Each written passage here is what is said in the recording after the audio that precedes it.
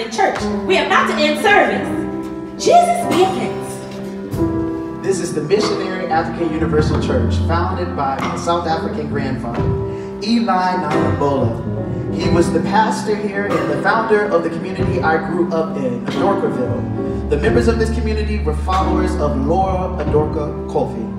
She was a princess from Ghana who was given a spiritual and political message to deliver to African descendants of America. And her message was part of a movement that is just as pertinent today as it was then. In this movement, she is called Mother Kofi. Mother Kofi's